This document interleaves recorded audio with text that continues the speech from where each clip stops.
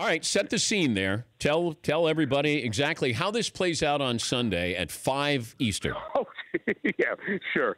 I said this on the air last night, Dan.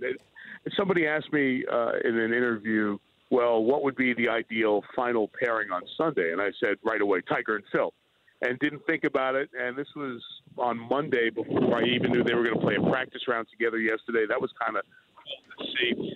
But then I started thinking there are a dozen players I could give you right now, and if we saw any two of those 12 dueling down the stretch, it would be really fun. And that speaks to the depth of the quality of the field here. They usually say, and Jack Nicklaus says this all the time, you can eliminate about half the field, maybe 60% of the field going into Masters Week.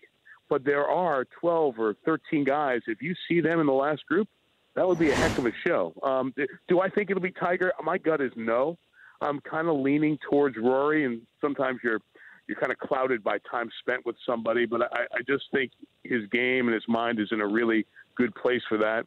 And I think Justin Thomas and Jordan Spieth fit this place so well. So if you gave me those three, I'll take those three and let you take everybody else.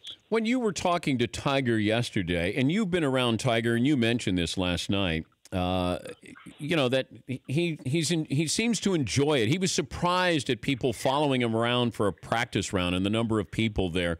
What have you seen personality-wise that's different with Tiger?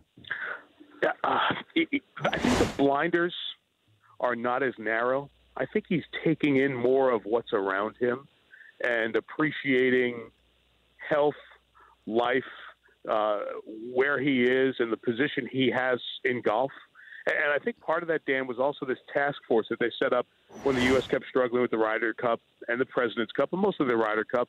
And they brought together Jim Furyk and Davis Love and Tiger and Phil among the group of guys to try to figure out how the U.S. could have a run like the European side had.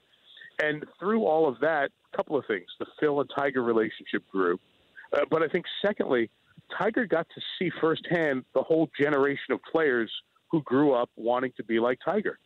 And seeing that, I think, has given him more of an appreciation for the guys. And I think he's more connected with the other peers on tour right now than he was during the best of his days. So I see, in general, a broader appreciation for everything around him as he comes back and plays some really respectable golf with 3 top 12s in the starts in Florida leading up to the Masters. For more Dan Patrick Show, tune to Audience Channel 239 on DirecTV or download the Dan Patrick Show app.